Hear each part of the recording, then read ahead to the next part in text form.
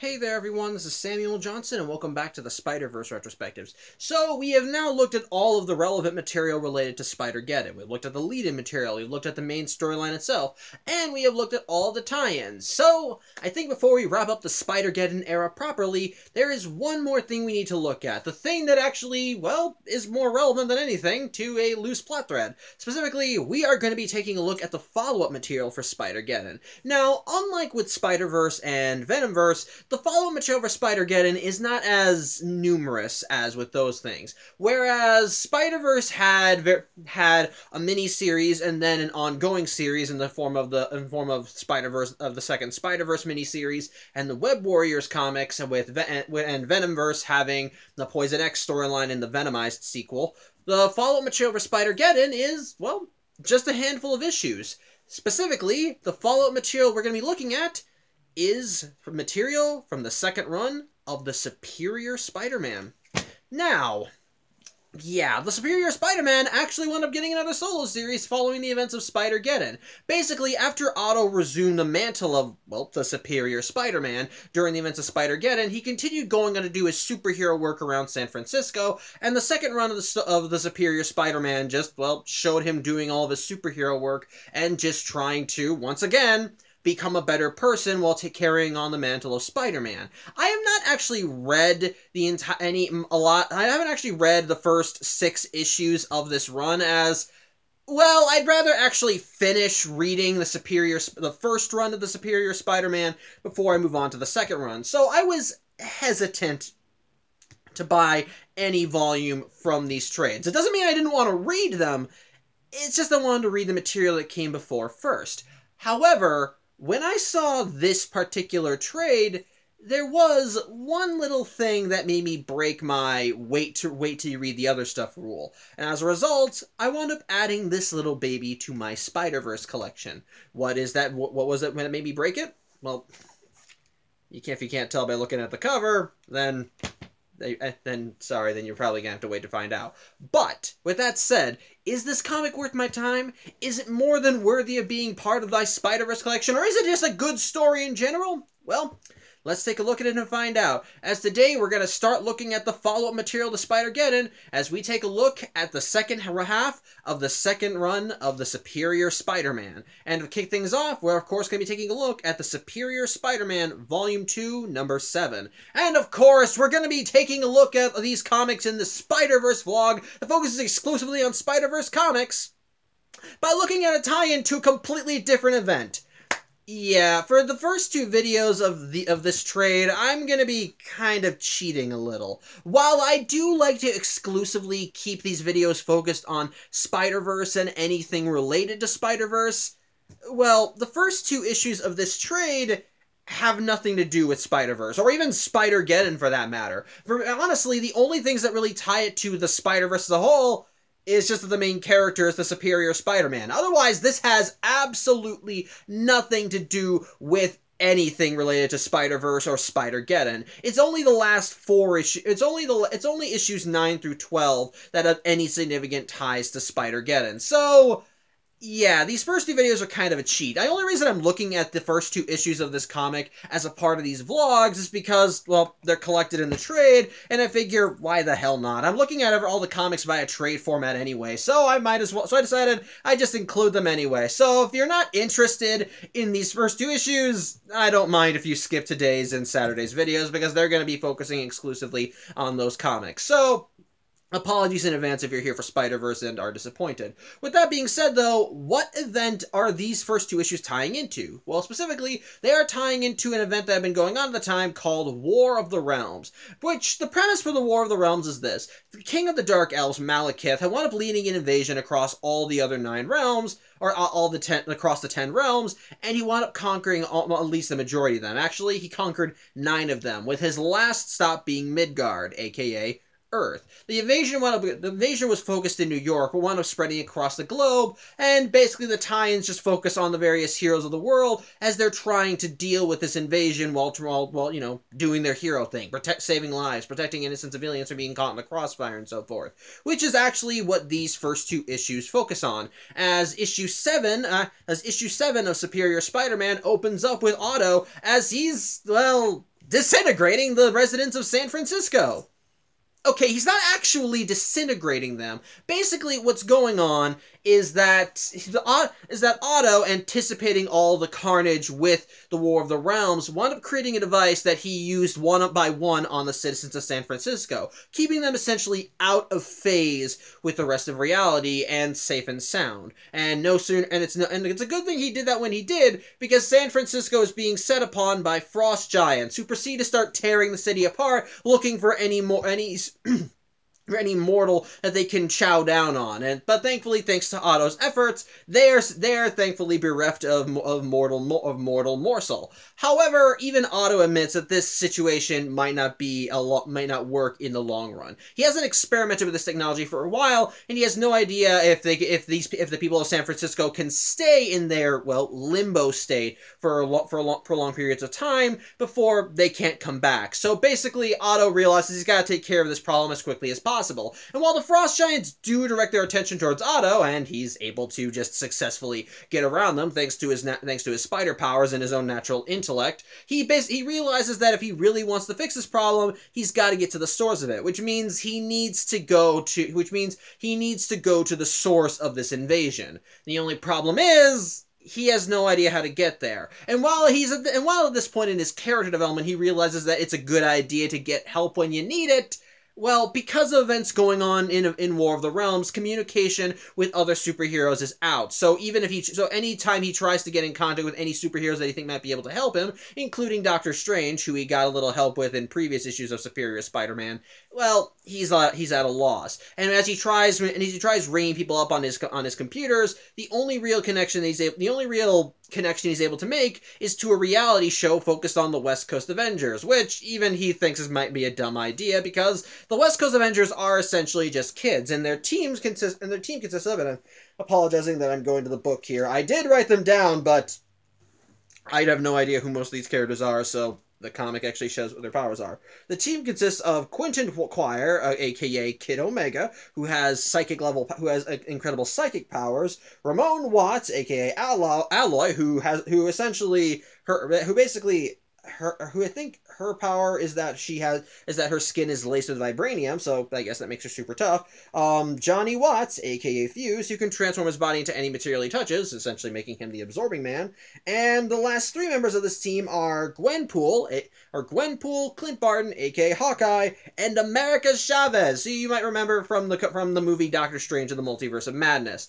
Basically, I have absolutely no idea who half of these characters are, so I honestly didn't really know anything about them when I first read this comic, and even by the fact that I had to use the comic as a reference material, again, it doesn't really help me a lot. As such, Otto at first wants to just write off getting the West Coast Avengers help because, well, they're a bunch of kids and he thinks Hawkeye's past his prime.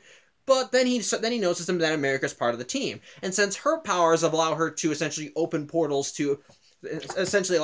extra-dimensional portals, he thinks that she might be of aid. As such, he makes his way to Los Angeles and ends up joining the West Coast Avengers as they're duking it out with a bevy of frost giants. And while at first his assistance does kind of help turn the tide a little, the frost giants get a good chunk of reinforcements that do make it look like that they're going to make Otto and the West Coast Avengers into mincemeat. As such, Otto tells Kid Omega to throw up a psychic force field, which while he's a little hesitant to do because even he admits he can't keep a force field up for that long, Otto says it's fine, he doesn't need long. And so as the force field goes up and the frost giants keep pounding on the shield, they start noticing it gets a little hotter out, and well, since they're frost giants, turning up the heat is actually not a good idea for them, and they quickly realize that if they don't retreat right now, they're gonna melt. As such, they all run for it, and so basically Otto and the West Coast Avengers are declared the victors. Of course, everyone wonders how Otto was able to do what he just did, turn up the heat, so to speak, and he reveals that he was able to do that via one of his leftover satellites from the storyline Spider-Man Ends of the Earth. It's just that whereas most of the other satellites are offline, this one was kept online and at least has enough of a power source that it can stay on for at least 24 hours, and at which point it'll shut itself off. As such, since the other satellites could essentially turn up the heat for half the world, one satellite is able to heat up Los Angeles in a pinch, so the frost giants won't be able to do anything. Of course, Hawkeye is a little angry at this because, again, That was something from Otto's supervillain days. But again, at least it helps. Either way, with the crisis kind of sort of over in Los Angeles, Otto says that he's here mostly for America Chavez's help. Because, well, since she has the power to open up dimensional gateways, he thinks that she might be able to bring him to the source of all this, so they can essentially just put an end to this entire invasion. Of course, there is a few some of the West Coast Avengers have a few arguments against doing this, because if they go and try and directly stop all this, then that leaves the city unprotected, since, you know, the West Coast Avengers are meant to be Los Angeles' heroes, and they can't just leave, and what if something happens if they're gone, then that will kind of sort of make them responsible. What I even love, too, is that one of the arguments used against this comes from Gwenpool herself, because, yeah, this is at the point in the comics when her meta-awareness actually became her superpower. So she is fully aware that right now they are in an event tie-in. So she knows that they really don't have anything to worry about. All they have to do is just, you know, brave this out until the event is over, and then they can go right back to their pre-scheduled narratives. And what I like too is that there's a quick jab in there saying that if they can't, it's probably a bad idea for them to go join the front lines, because since this is a big event comic, then ultimately they might end up being thrown to the pyre to show just how big an event this truly is, how dire the stakes truly are, and that typically the people that tend to die are characters that the writers didn't grow up with, or legacy characters, which include darker, edgier rebrands of characters that everybody knows that ultimately just want them to go back to the regular characters. So, you know, Gwen thinks that maybe she and Otto should duck and cover a little. I love that. That's funny. That's some good joke. Some good jokes. But either way, Otto is not having any of this, and the more everyone thinks about it, the more they think maybe this will be a good idea. After all, there are still other people in the city that could protect them, and Otto's satellite can at least keep the heat on Los Angeles enough for the Frost Giants to stay away. So, as a result, the West Coast Avengers start to think, maybe this isn't a bad idea. Maybe they could go directly to the source of things and try and take it down. The only problem is that when America Chavez decides to try and open a portal, it doesn't work, as whatever magic is keeping these gateways open, it's disallowing her from being able to use her own powers. It's disallowing her from using her powers to reach it. So they're still kind of cut off, which Otto's a little angry at. But they do have another solution, specifically New York. After all, this invasion started in New York, and there are people from Asgard there. There are refugees there, so maybe with their aid, they might be able to get assistance to open a portal directly to the source of this invasion. As such, with a heading in mind, America's able to open a gateway to New York, and so Otto and the West Coast Avengers jump through, ready to take it on, ready to meet up with the Asgardians. Unfortunately, the instant they arrive in New York, they find themselves smack dab in the middle of a giant fight scene as we see the Fantastic Four duking it out with Dark Elves and Frost Giants. And so, the comic ends as Otto and the West Coast Avengers jump in and give the Fantastic Four some much-needed assistance, with the last page of the comic having Otto just jumping in, web slinging as he shouts out, "The die is cast," with Kid Omega thinking that the catchphrase is so dumb that it kind of goes all the way back around to being cool. So there you go. Excuse me 1 second. Sorry about that. I was checking a message. But my thoughts on this issue. Well, I think it's fine. I think it's honestly enjoyable. Basically, what I like about this comic is that it's fully aware that it's just here to waste time. Just be a tie-in to a bigger event before it can get back to the main story that it's trying to tell in its main thing. And as someone who did not read War of the Realms and quite honestly is not interested in reading it, I thought this was enjoyable, especially from a character standpoint. Okay, well, going back to how this comic is fully aware that it's just here to waste time, how it's able to kind of showcase that and kind of give a wink to the reader and let them know this is fine, just sit back and enjoy for a while, is, well, through Gwenpool in the West Coast Avengers. She is fully aware that what she and the rest of the superheroes are doing is just here to kill time until the main event wraps itself up in its core miniseries. And so until then, they just gotta keep braving this thing out until the end, and they'll be fine. And in a way, that's enjoyable. That is legitimately enjoyable, especially when she is fully aware of how certain tropes usually work in relation to comics. Especially, again, with the jab towards the superior Spider-Man, since he's meant to be like a darker, grittier take on an already popular character who probably is gonna die at some point. So at that point, so I kind of find that funny. Though I will give flack to her banter a little bit, in that for the first time I read this comic, it started to get annoying at points. Mostly because she did not stop quipping. Like, she kept talking... Well, okay, scratch that. She didn't quip. She just kept talking about how all this was, like, just a tie-in. Like, that, we don't have to worry about it, guys. We just gotta keep fighting and brave it out, and everything will resolve itself before you know it. It's like...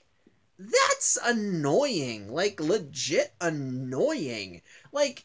What, like, I understand that her meta knowledge is part of her whole shtick, and that is what makes her endearing. I do still like Gwenpool. I hopefully showcased that when I talked about Edge of Venomverse #2. But my problem with this is that it really starts to get a little grating when everyone else around her is trying to take this threat seriously, and yet here she is going, guys, it's fine. We're just in a tie-in. Well, it doesn't matter. Like, it's kind of dull, and it makes me feel like she's not as invested in this event as everyone else. And before you say, well, she's a real person in a comic world, of course she knows that none of this matters. Well, the thing is, she's a part of this world. She lives in this world, and she knows that people might get hurt. I'm just saying. Like, we know that Gwen does care about this, and I'll say this. Something that occurs in the next issue does make all this better on a reread. It's just that the first time when I read the comic, it got to me kind of a little. And it wasn't until I reached that one section in the next issue that I suddenly kind of put all this in perspective and realized, oh, okay. But again, we'll talk about that when we look at issue 8 on Saturday. But again, for a first time read, it's annoying.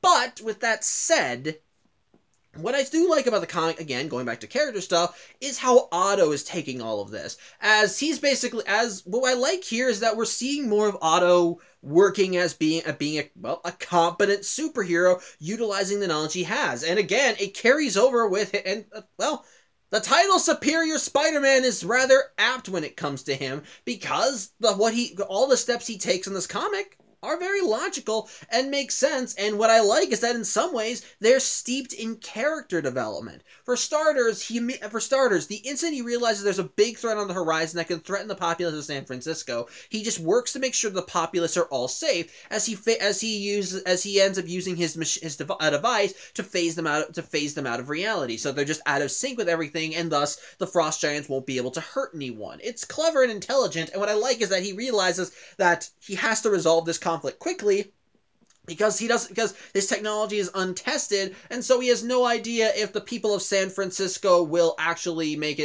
end up making out of this okay,